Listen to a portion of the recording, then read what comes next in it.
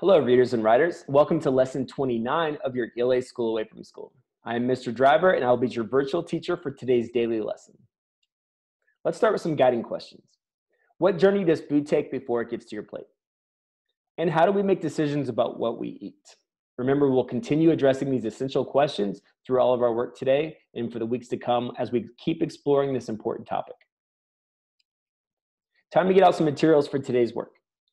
You're going to need your copy of the text, Grass-Fed Cattle Take Slower Path to Market, Filling Small Consumer Niche, your copy of lesson number 29, the lesson number 29 writing activity, as well as a pencil.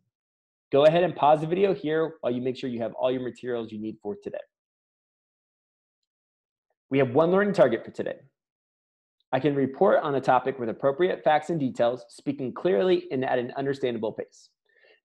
Now remember, whenever you report on a topic, you're basically writing something down first. So it's, you use your writing activity to report on it by writing down what you've learned, facts, knowledge that you've learned from the article. And you want to make sure that you use details from the text to support the knowledge that you've learned. And a lot of times that is just writing the quote exactly as it is, but you want to find the best quote that might support those facts and knowledge. Let's make sure we keep this learning target in mind during all of our work today. First, you'll be rereading Grass-Fed Cattle Take Slower Path to Market, Filling a Small Consumer Niche. As you read along with a family member, caregiver, or friend, consider replaying and listening to the text read aloud from lesson 25. Pause the video here while you return to your reading. Now that you've had a chance to revisit the text, I want you to think about a few things. What main or central ideas from the article would you share? What supporting details or text evidence would you share in support of those?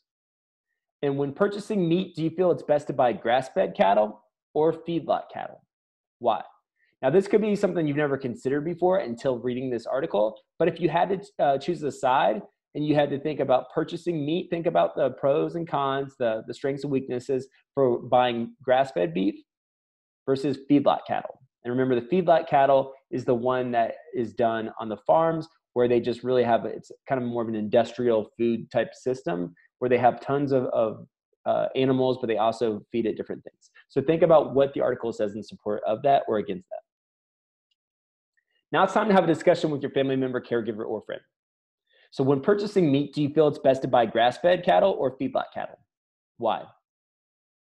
What are the most important supporting details to support that? So once again, think about what in the article helps to support whether you should buy something or not buy something. Go ahead and pause the video here while you discuss these questions. Please take out your lesson number 29 writing activity sheet. Using the article, Grass-Fed Cattle Take Slower Path to Market, Filling Small Consumer Niche, answer the following prompt. Consider the two positions, grass-fed cattle versus feedlot cattle, being argued in this article. You will take a position on which one you think is best and explain why.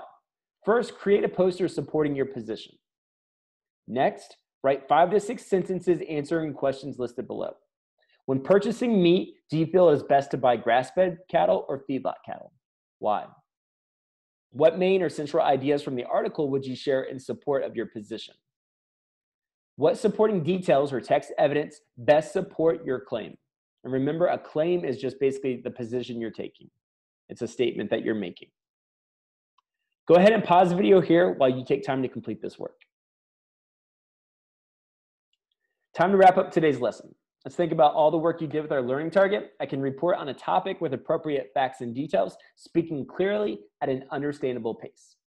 If you haven't had a chance to share out your writing, please share your answers with someone and tell them why you chose to write what you did. But you can also continue practicing that learning target where you speak clearly at an understandable pace. Not too fast, not too slow.